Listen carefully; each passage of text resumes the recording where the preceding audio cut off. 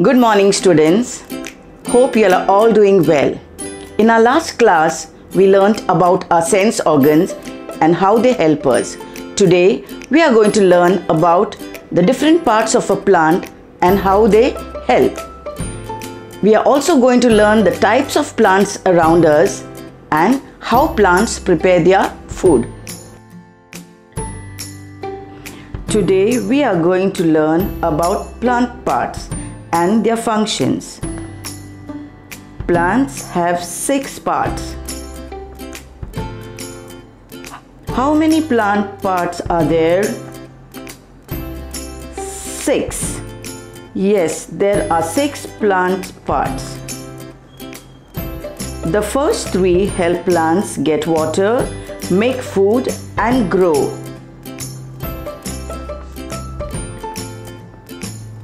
They are roots, stems and leaves. The second 3 help plants grow new plants. They are flowers, fruit and seeds.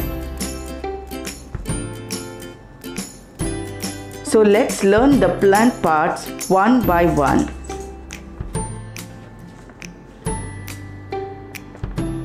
First, the parts that help the plant get water, make food and grow.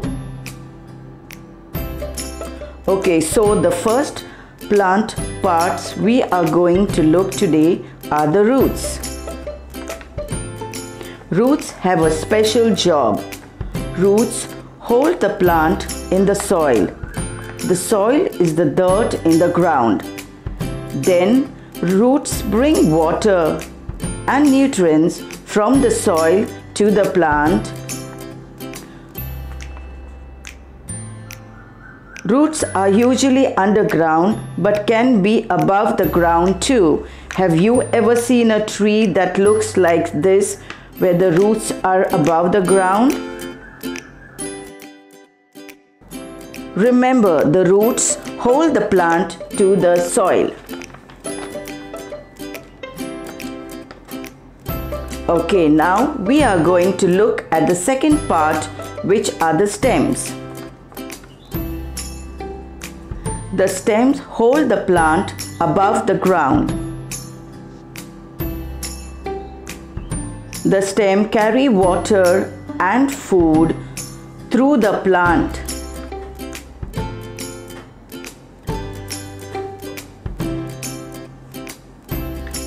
Stems are the delivery system of the plant.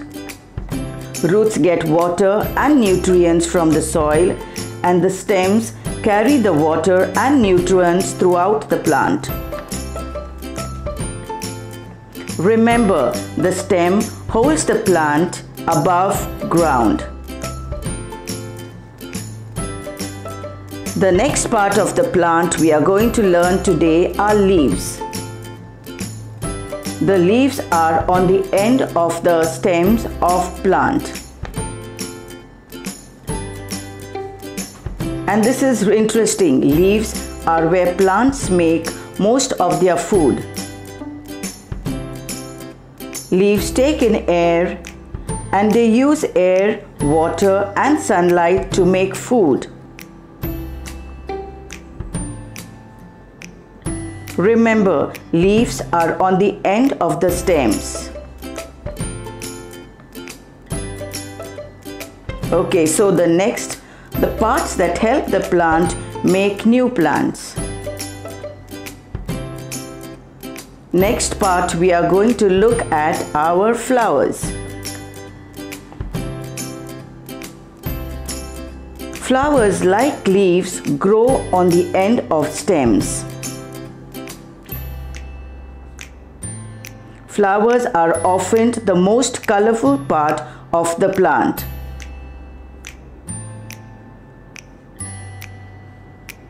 Now this is awesome. The rich colors of flowers help attract pollinators. That's why they are beautiful. The beauty has a purpose. After getting pollinated, flowers can make seeds and fruits. Do you love fruits? Yes, we all. Fruit is awesome. You have flowers to thank for that. Flowers make fruit. Next time you're eating an amazing piece of fruit, just think to yourself, thank you, flowers. Remember, flowers are the colorful growths on the stems. The next part of the plant we are going to learn about is the fruit. Alright, now where on the plant is the fruit? Fruit hangs on the end of the stems. Now you must be wondering, what's the fruit job? What job does the fruit do? The fruit's job is to hold the seeds. The fruit is just the delicious seed holder. Now, either one or two happens to the fruit.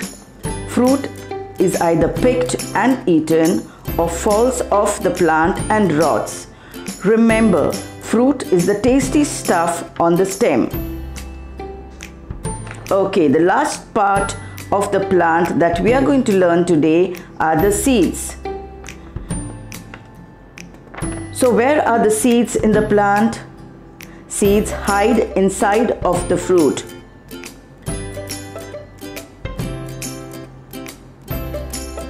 Now the seeds have an incredible job, you see. Seeds grow into new plants. Okay, you might be wondering, how does that work? Well, here is one way. When animals eat the fruit, they eat the seeds. Later, the seeds leave the animals through its waste wherever the animal is. This is called dispersal.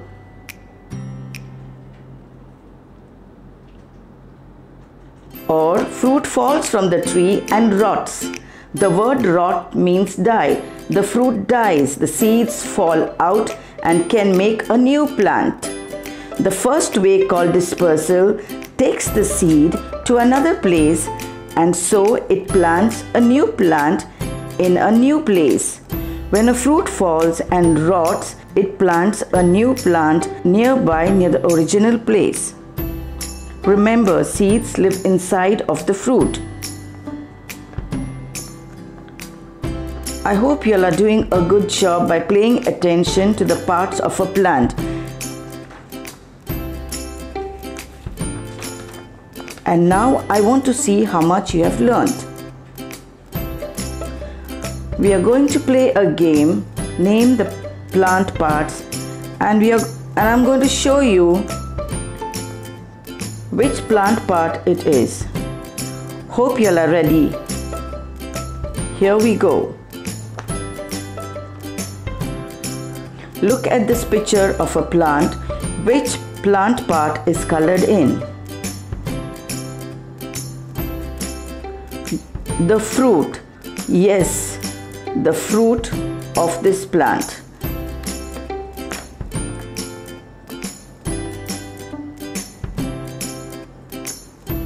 Here is the next one. What plant part is colored in? Yes, the leaves. The leaves are colorful.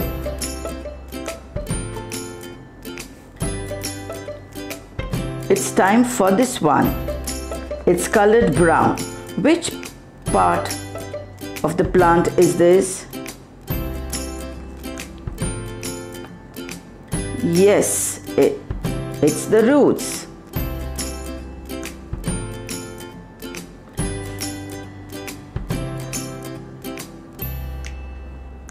Okay, let's try this one. What part of the plant is colored in? You see at the bottom, what is that? What part is that? Yes, the seeds.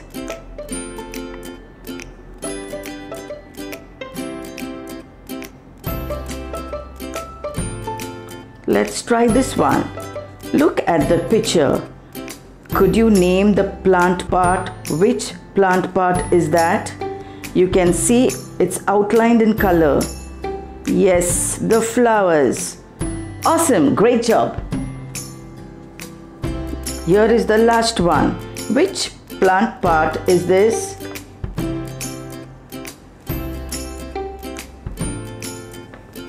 Yes, it's the stem.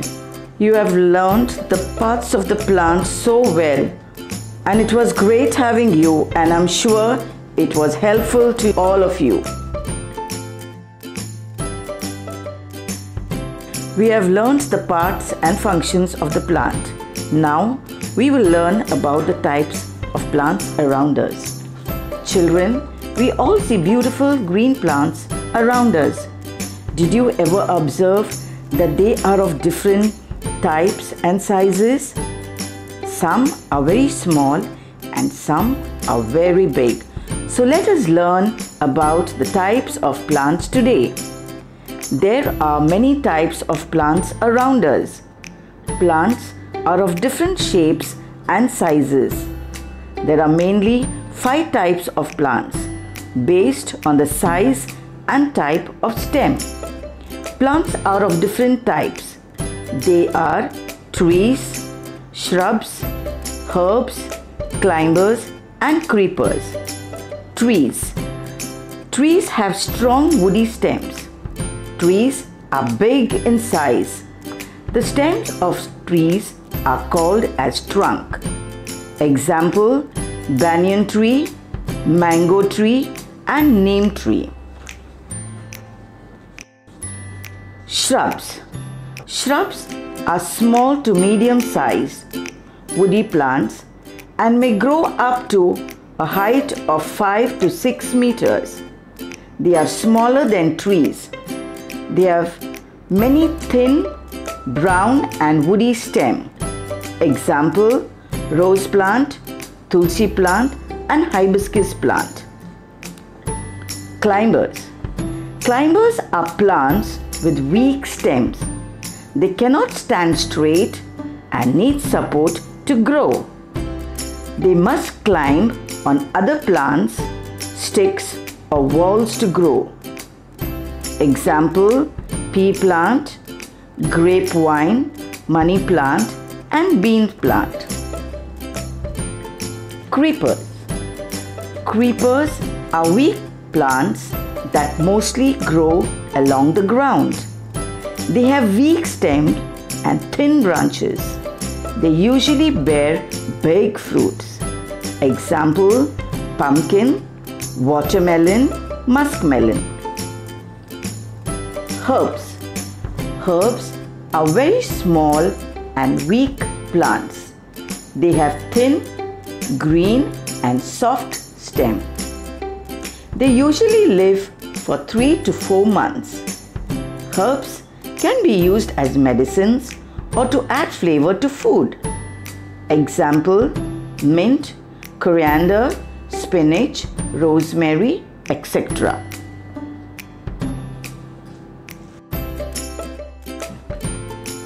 Children, have you ever wondered how plants feed? To know this answer, we need to understand photosynthesis. Photosynthesis is a process in which plants make their own food to be able to grow and develop. In order to perform photosynthesis, they need various elements: sunlight, carbon dioxide obtained from the air, water and chlorophyll, which is a green substance all plants have and is the most important for performing photosynthesis. Chlorophyll is what gives all plants the green color. But how does photosynthesis take place? Look at this plant. As you can see, its roots are anchored to the ground, and through them the plant absorbs water and minerals in the soil. Water with minerals are transported up the stem, reaching the leaves.